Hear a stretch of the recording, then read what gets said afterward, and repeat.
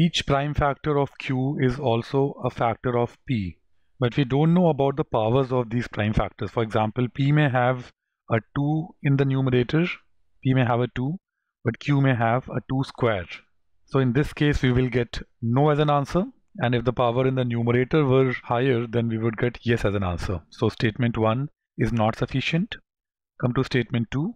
The total number of factors of Q is lower, the total number of factors of P may be higher, but the factors may be different, and even if the factors may be same, these conditions may still apply, that the power of any one particular prime number may be higher in Q than that in P, and therefore statement 2 is also not sufficient.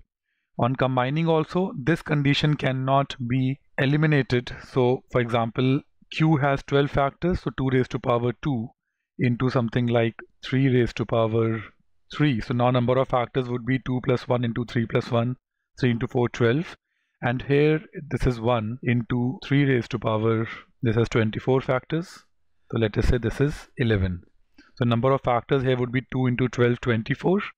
But see, this is not an integer because you would still have a 2 in the denominator.